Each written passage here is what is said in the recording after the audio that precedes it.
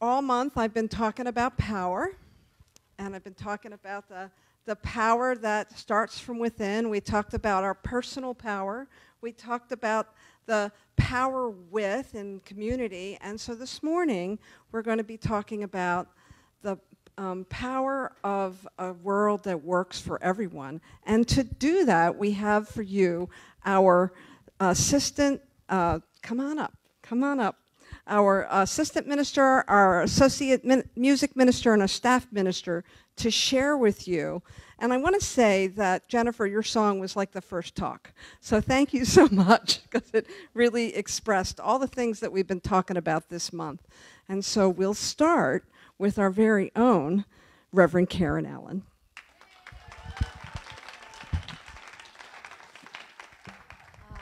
Thank you. Before I start, I wanted to wish a happy birthday to our dear Hans Smith. This is his first birthday without us on this plane, and his dear friend Gail is here to join us today to help us celebrate. So happy birthday, Hans. We love you. He's with us.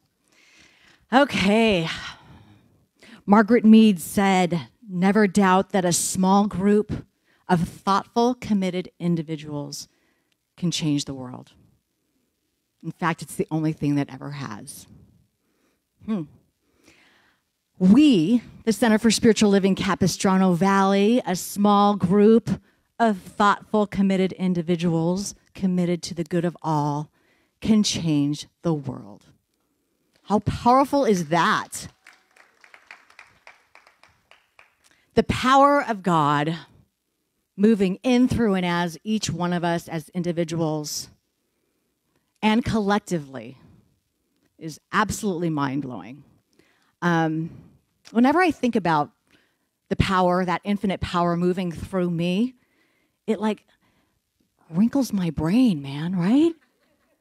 I mean, it's beyond what you can even conceive, beyond what I could conceive. So multiply that by the 50 or 60 people here in this room, and that just blows me away. That's power right there. But as a wise man once said, with great power comes great responsibility. Do you know who said that? Spider-Man. But it's true. You know that power must be used wisely. So practitioners of the science of mind philosophy are never allowed to pray for someone if they haven't asked, except for their highest good. And the reason is we don't know what path everyone is supposed to walk. We don't know what needs to happen in someone's life, or sometimes even our own, for a healing or a revealing of truth to occur. Perhaps someone needs to move through the darkness to see the light. You know, a butterfly needs to go through that struggle of emerging from the cocoon so that the liquid from the body, the fluids from the body, can get into the wings, so that when they do emerge, the wings are strong enough for flight.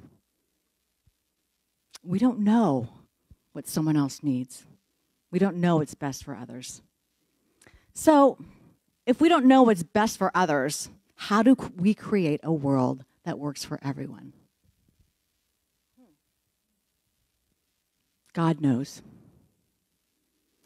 And because we are one with God, that knowledge has been placed in our hearts of what is ours to do when we align with Spirit.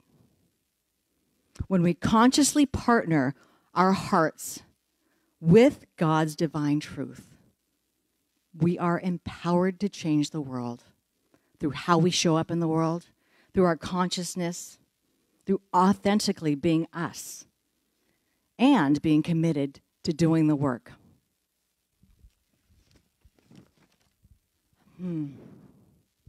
Each of us is unique. Ours is unique. Our purpose is unique in this world. No one can tell you what's yours to do. The key is to find your way, to find your passion that aligns with God's highest and best truth for all. right here in this congregation, Kathy and Tony have committed to creating a world that works for our animals. They have their animal kinship ministry and have created a space for people who come together with the same mindset to change the world. And globally, Mother Teresa, she brought the masses together with common purpose and commitment to change the world.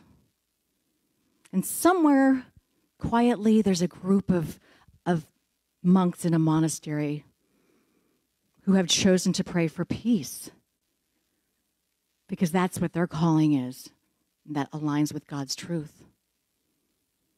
And maybe right here, right now in this room or somewhere, there's an individual whose best calling is just to show up one day at a time, to be their highest and best selves.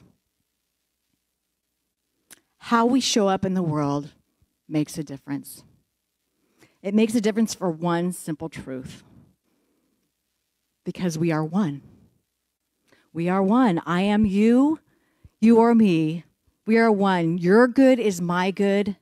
My good is your good. And so I ask you to choose our good.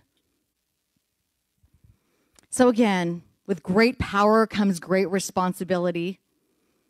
Using this power wisely means not assuming we know what's best for others, but finding what's ours to do. And what's ours to do must align with the truth for the betterment of all. Must not harm anyone.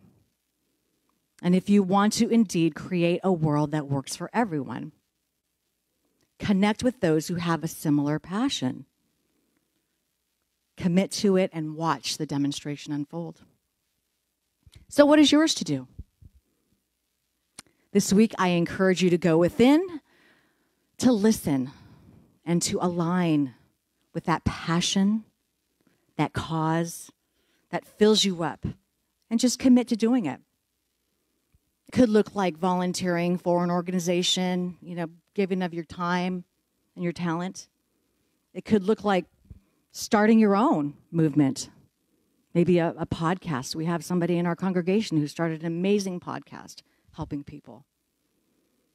It could look like practicing generosity and loving kindness to everyone, especially on the road.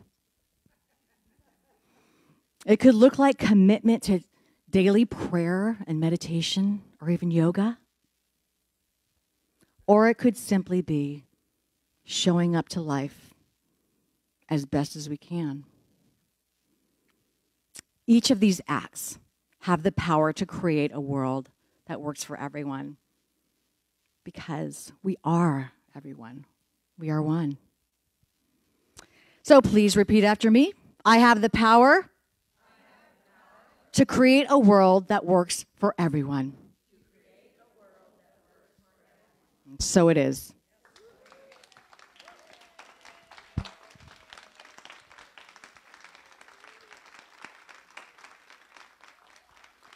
And now the creative and talented Reverend Arpad Petrass. Thank you, Reverend Karyn. Yeah. Well, I was sitting up there, my butt was vibrating, and I know that those vibrations are all from the NFL notifications. So I didn't dare look. So, how do we create a world that works for everyone? Good question. I think we have to listen. Listening to me, is one of the key ingredients to creating a world that works for everyone. Because Spirit is always talking to us 24/7. And it's talking to millions and billions and trillions of people 24/7. It's just all the time. And you always hear about that soft, quiet voice. But that's not true. It's not always soft. It's not always quiet. Sometimes it's loud, like Reverend Alice with the billboard thing and said, I don't know what it said, but made you turn around. Sometimes you get it in your media. Sometimes you get it in the daily life. So listening is important because Spirit is talking and talking and talking. So here's my story, and I'm sticking with it, about my story of listening. So a couple of weeks ago, I was in a rental car, and they didn't have Sirius radio. So I was just listening to a random radio station, and an Adele song came on. Rolling in the Deep. We could have had it all. And then, of course, because it's not Sirius, there's a whole slew of commercials that come afterwards. One commercial was from Ralph's.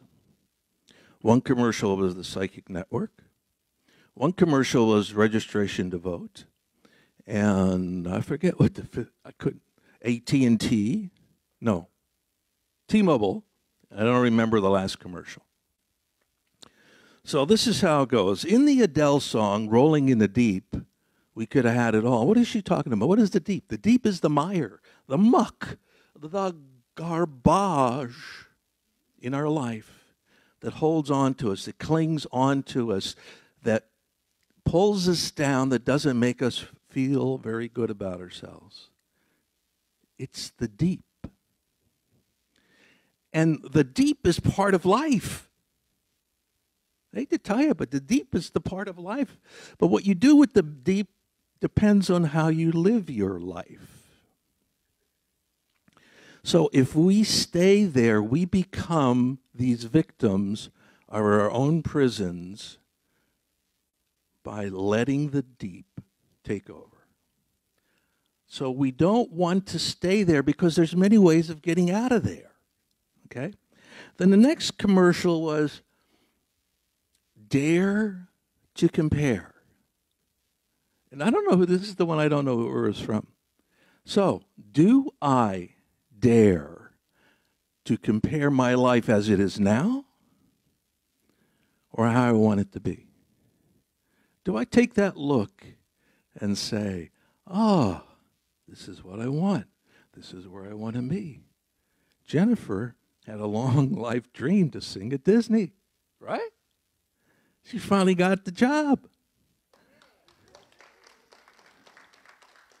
It took a few years.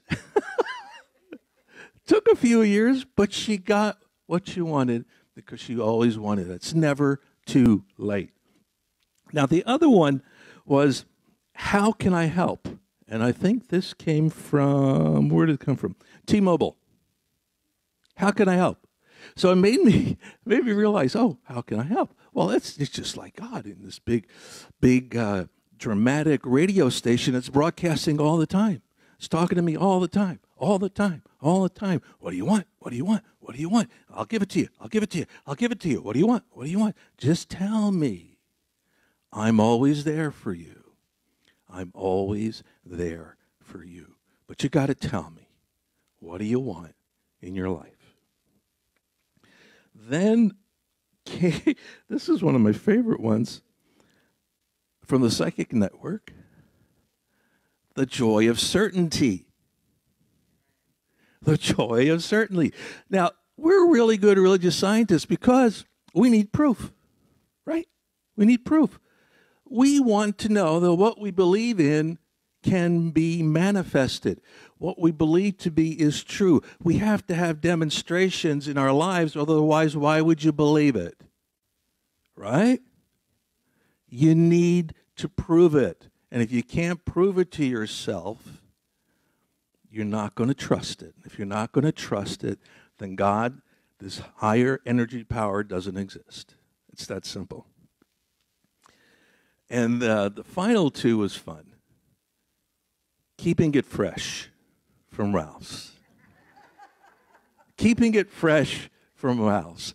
So what I heard was keeping it fresh means practicing our spiritual principles. Practicing our meditation, our tools, our prayers, our classes, everything that we need to do to deal with the deep is how we get it done. And finally, there is too much at stake not to vote. So you know where that came from. But there is too much at stake right now for you not to take your life seriously, to make changes, decide what you want, how you want your life to be, take control of your life, believe in spirit, believe in love, believe in a change, because that's how we're going to change the world. If you change yourself, it's a piece of cake. You're going to change everything else around you, and so does. Oh. Wait. The closer is next. Reverend Judee. Thank you. Home run. Yeah. Oh, yeah. A walk-off. Well, as you have heard, our topic is the power to create a world that works for all, for everyone. I don't know about you, but that sounds like a huge responsibility and a big endeavor. It seems like an awful lot for a 5 foot, 100 and plus pound person. So let's look at how each of us individually can create that world that works for all. It's just like everything else. It all begins with us. Everything. Everything begins within ourselves. For we are the ones that make the difference.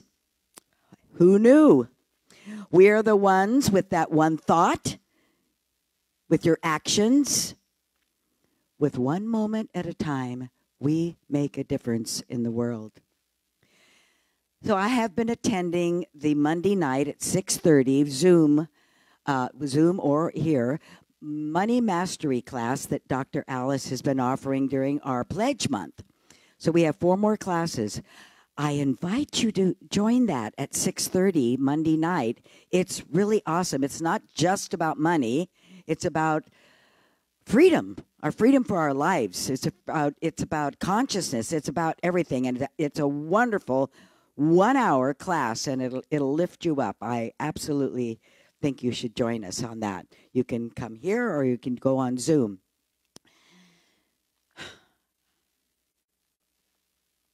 At our class last Monday, we talked about Emma Curtis Hopkins. And some of you know she was an American spiritual teacher and leader. She was born in the 1800s and she died in 1925. And she was really involved in organizing the New Thought movement. And she was a teacher, a theologian, a writer, a feminist, a mystic, and a healer.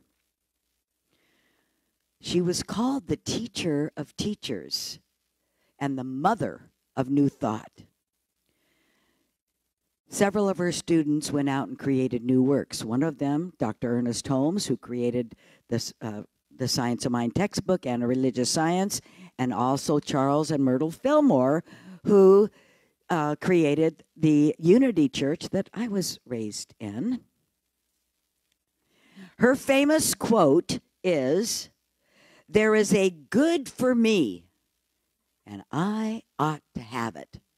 And I ought to have it. Sounds kind of weird, the way she says it. There is a good for me, and I ought to have it. Whenever she talked about good, she made that interchangeable with God. So there is a God for me, and I ought to have it. I ought to have it. So to create a world that works for everyone, we must begin with, guess who? Ourselves. We begin with ourselves.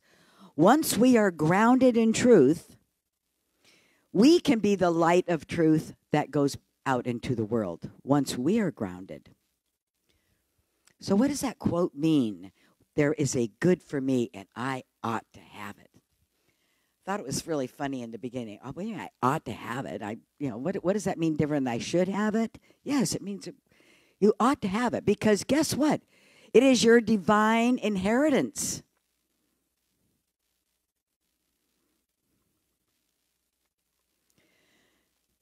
Since we are all spiritual beings, first and foremost, all the good, or God, is our divine inheritance. It is our birthright to receive all the good in the universe, every bit of it. So what we can believe, we can receive. We have to believe it first. We must name it to claim it. Both Reverend Karyn and Reverend Arpad spoke about the responsibility of naming what you want. I wouldn't go into Cheryl's SC Cafe and walk in there for breakfast and say, you know what, just bring me anything you want. Because I might get something I don't like. So you have to name and make a decision and be clear on what you want for your request. Otherwise, you'll get something that you didn't ask for. Raymond Charles Barker wrote that great book, The Power of Decision. It's one of my favorites. And over the past 25 years, I think I've taught that class 4 or 5 times. And it's always refreshing, it's always new, and it's always a great reminder that we have the power of decision, each one of us. So you take back your personal power when you make a clear decision and you claim your good. So this is a great sentence to help you, remind you of that and help you make your decision. So you fill in the blank. There is a good for me, and my good is? Very good. Okay, wholeness. What do you want to claim? These are a few answers that we had in our class I wanted to share with you. I'm not going to put any names with it all, but I'm just going to tell you what we claimed to bring back our personal power. There is a good for me, and my good is knowledge, wisdom, and intelligence. There is a good for me, and there is my optimum health, flexibility, and peace of mind. There is good for me, and my good is financial freedom, unlimited possibilities, and transformation. There is good for me, and my good is compassion, kindness, and harmony. And then we all agreed that the first thing we must claim is love and joy. Dr. Ernest Holmes and the Science of Mind says this about love. If we make ourselves receptive to the idea of love, we become lovable. What a concept, right? To the degree that we embody love, we are love. This is why people who love are loved. Love is the greatest healing and drawing power on the earth. It is the very reason of our beingness. And that explains why that it is people should have something or someone to love. No one can swing out into the universe without love, for the whole universe is based upon it. It would seem to be a fundamental fact that love is the basics of all the realities of life. This would in turn give rise to the firm conviction that God is love. God, creative intelligence, depends on its creation. Oh, guess what? That's you. God's creation, that is you. And you are here to be that expression on earth. God could never stop creating or loving. Neither can its creation, you, stop ceasing to love or expressing God. I believe love is the greatest healing and motivating power in the universe, because love is givingness.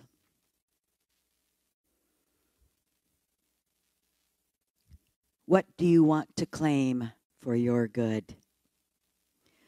Have you made a clear decision? It's important. If you are still undecided where you want to go, what your path is, meditate. Get quiet and open your heart, open your mind, and you will get the answers. Just like Reverend Arpad said, it's not very quiet sometimes. Sometimes like something hitting you over the head. The answer is always there. Listen, and you shall receive. Thank you.